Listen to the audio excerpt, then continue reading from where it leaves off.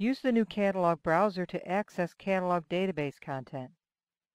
The browser is a palette and can remain open while other commands are used.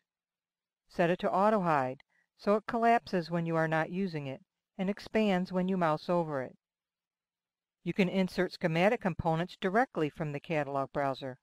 Select a component category and define a search.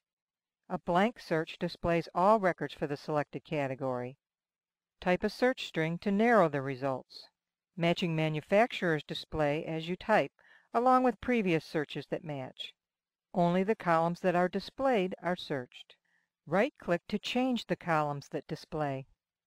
Click on a column header to sort the results by that column. Drag and drop to change the column order. Select the catalog for the component you want to insert. A small palette displays the symbols associated to that catalog. Click the symbol and select an insertion point. If the symbol you want is not already associated to the catalog, click the Icon menu button on the palette. Select a symbol from the Icon menu and insert it.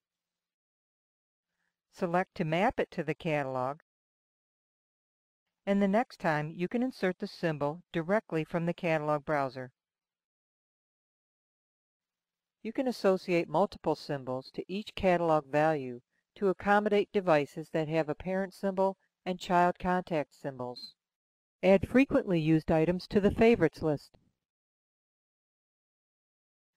The catalog browser is also used when you want to add or change the catalog value on a component. In this mode, it is not a palette. You must close the dialog before you can do anything else.